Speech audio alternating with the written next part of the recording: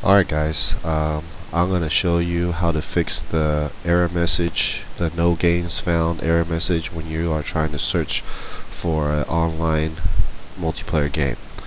Now I was having trouble with this for about 3 days and I looked around and I didn't find a solution, so contacted Activision and they helped me out. So here's what they told me to do.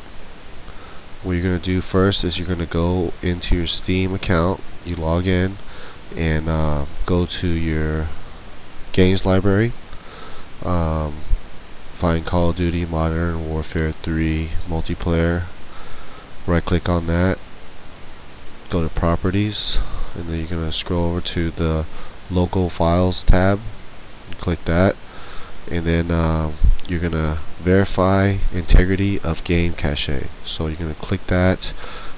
Process takes about 3 to 5 minutes. It's syncing your files on your computer with the Steam Cloud.